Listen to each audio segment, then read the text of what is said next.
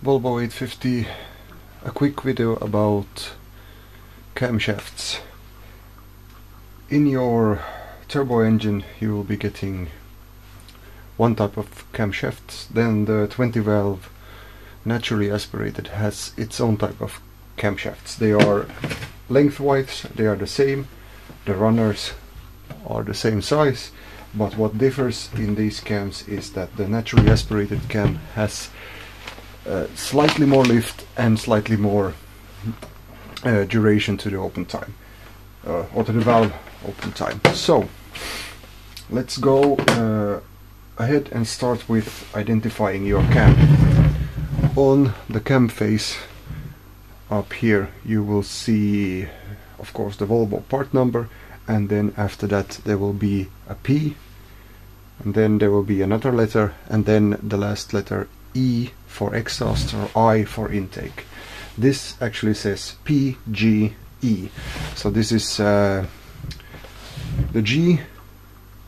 I know it's a naturally aspirated one. How I remember that is that I think of all naturally aspirated engines as GLTs. So this PGE, this is a naturally aspirated exhaust cam. And this other cam I have, this says PHI. So this H is actually the turbo cam. So, but let's take some measurements to see the actual difference in lift. You can do this easily with a gauge. Both cams have a thickness on the lobes, or the diameter of the rolls, as 32 millimeters, and then you can measure the lift thusly, and here we will see 40 millimeters. So 32 minus 40 will give you 8 millimeters of lift. So this cam lifts 8 millimeters in the turbo engine.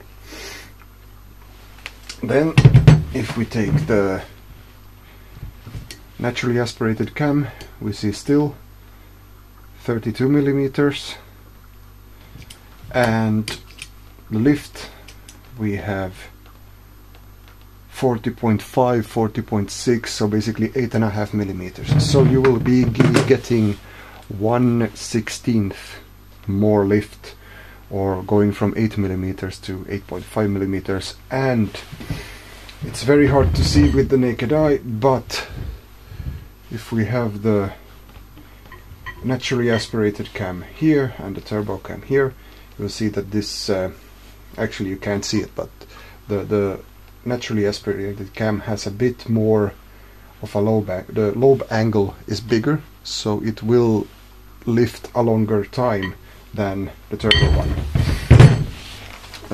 The main benefits of doing this mod is actually that while you are on high revs with your engine, you will be getting more air coming through, and the effective working range of the cam is higher. So you'll actually be moving the power band of your turbo engine about perhaps 500 RPMs up in the scale.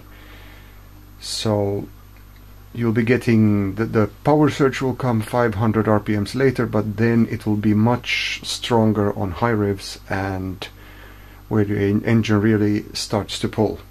These turbo cams are from the factory made to make the engine real strong and torquey on the low end of the rev range. And if you see any papers on when people have dynoed their engines, you'll quickly see that after say 5,000-6,000 RPM, more closer to 5, the power starts really dropping off on our engines. So taking a naturally aspirated 20 valve cam will give you the benefit of actually maintaining the power higher up in the range, and give you ultimately more power and more flow through your head.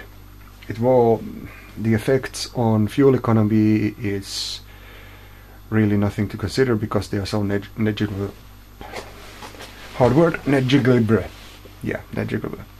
Yeah, they cannot be shouldn't be considered because it's so very little.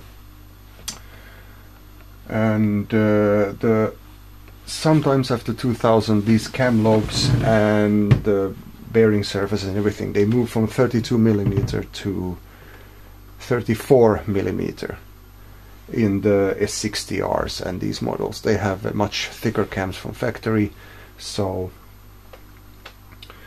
they cannot be put in the 850 turbos and first generation V70 turbos. But the good news is, if you can find a dual overhead 850 engine with 20 valves from 1991 and all the way up to, say, something like 99-ish, before the variable valve timing engines come along, then you can take those cams and put them in your 850 turbo or first generation V70 turbo, and you'll then be getting more flow through your head, more power, and actually a bit of more safety in your engine, because when you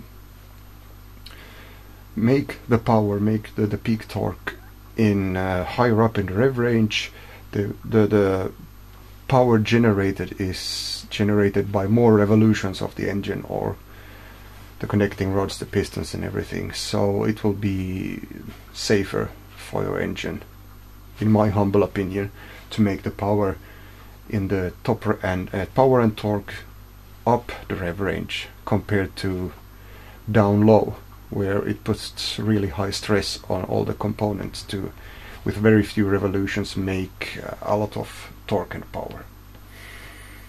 So, to summarize, PGI, the G is from the naturally aspirated, or GLTs, the H, PHI, that's the turbo cam, and the last letter I for intake, E for exhaust. And if we compare these two, there is no way to tell them apart otherwise, because here I have put them now in the same exact